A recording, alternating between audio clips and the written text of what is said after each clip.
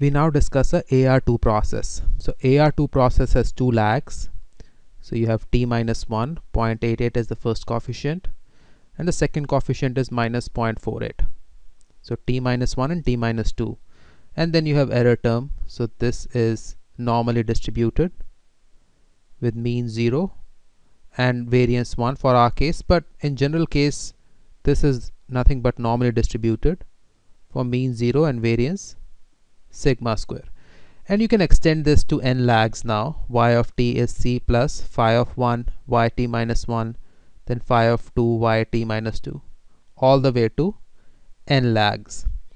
So notice that in the first case we had y of t is equal to say phi 1, and then you had yt minus 1, and then you had some error term, and we had put the condition that this should hold for the series to be bound. Now in 2 lags there is no such condition. In 2 lags we form something like characteristic polynomial. I will talk about this later. And then we find the root of the polynomial, and the roots should be greater than 1. So this we will talk later. So in this case, instead of 0.88 I could have taken 1.5, whereas in the first case you cannot take this more than 1. So you cannot take anything greater than 1 because that will not make any sense. The process will go to plus infinity or minus infinity, and that way you cannot predict anything. So the commands here are similar as before. So W is the series. So W is nothing but a bunch of numbers, y1, y2, y3, y4, and so on, all the way to y100, because we are generating 100 such numbers. So this is nothing but W is a vector, yeah.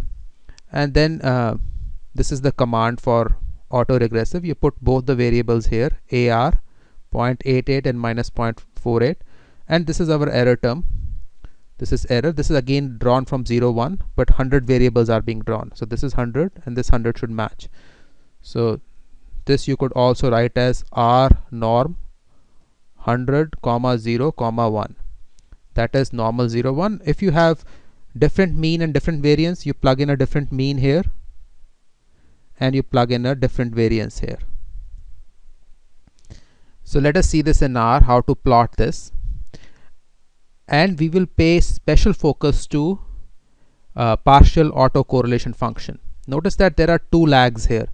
So in the previous lecture we talked about how important the partial autocorrelation function is, and 2 lags should mean that we should have 2 lags. So one is positive above, another is negative. So these 2 lags should be significant and everything else should be insignificant. So this is the kind of partial autocorrelation function we want to see. So let us see this in R. So this you copy paste from the description of the video. So let us run the first 2 lines.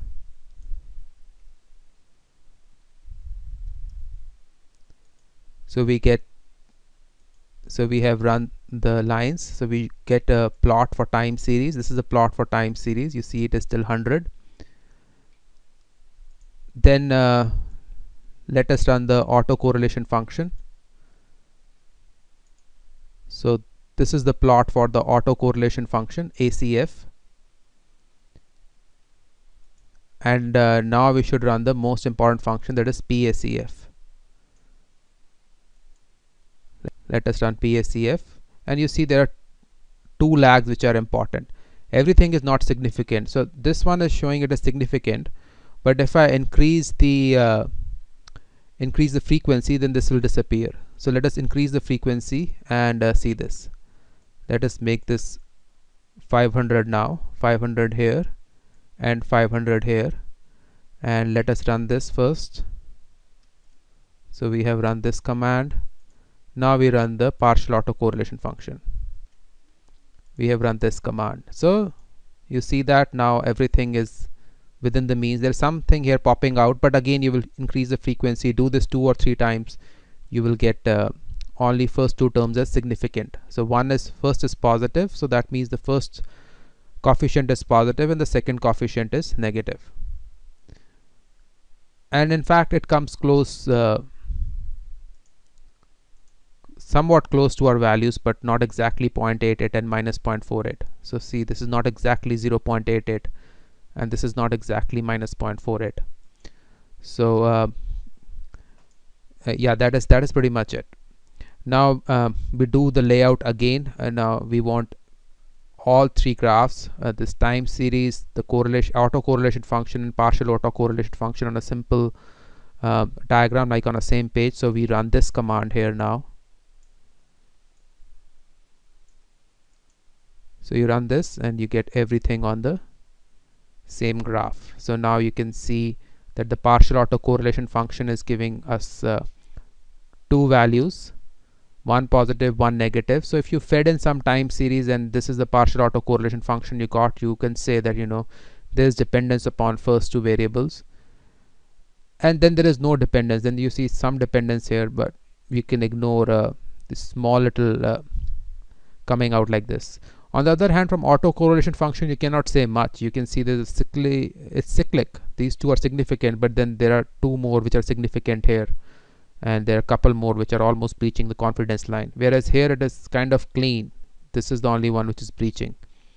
So this partial autocorrelation function actually tells you that there are two variables on which you are regressing, and that is precisely here the point. There are two variables, 0.88 and minus 0.48, on which you are regressing, and this is the graph we expected for partial autocorrelation function, and it is precisely the graph which we have gotten for the partial autocorrelation function.